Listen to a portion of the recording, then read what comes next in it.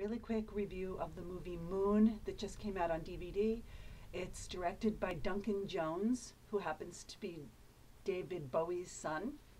It stars Sam Rockwell in an amazing, amazing piece of work. You have to see it if for nothing else but his acting.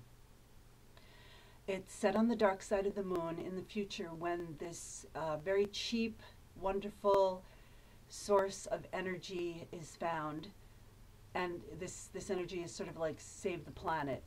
And so this corporation, I can't remember the name of it, but they have this base there on the dark side of the moon, and Sam Rockwell has a 3-year contract. He runs the place. He's all alone for 3 whole years.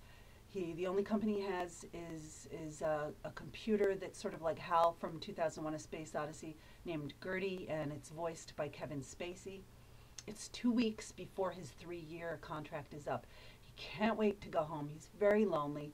He has a wife and a little girl at home. The communications are out. The live communications are out, so the only contact he has with anyone from Earth are videos.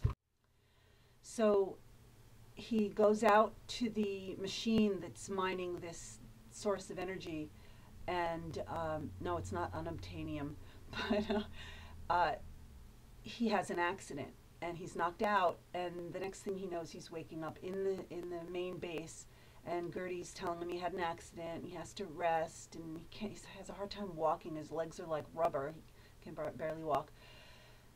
And Gertie won't let him go outside until he's better. And so he I don't know what makes him, I guess he's very suspicious. So he kind of rips this tube or something in the walls, and he says it's leaking something, and he convinces Gertie to let him outside to fix it from the outside.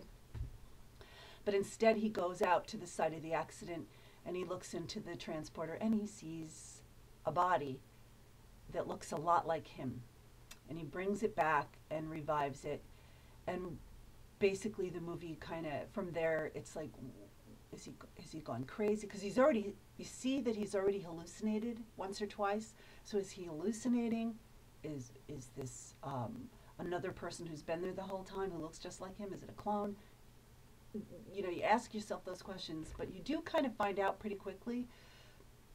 But the movie, the attraction for me with this movie, the thing that I really loved about it is it's promoted as a thriller mystery kind of movie, and it was really, for me, more of an examination of the human condition and what people do when faced with extraordinary circumstances. I just thought it was amazing. I love Duncan Jones. I can't wait to see more of his work. It was his first film. I love the way he told the story, the way he used film and actors to tell the story. He made this movie for $5 million, and it's a sci-fi movie with effects. Everything looked really real. So I don't know how he did it, but he did a damn good job, and I totally recommend it. Go see it, and then tell me what you think.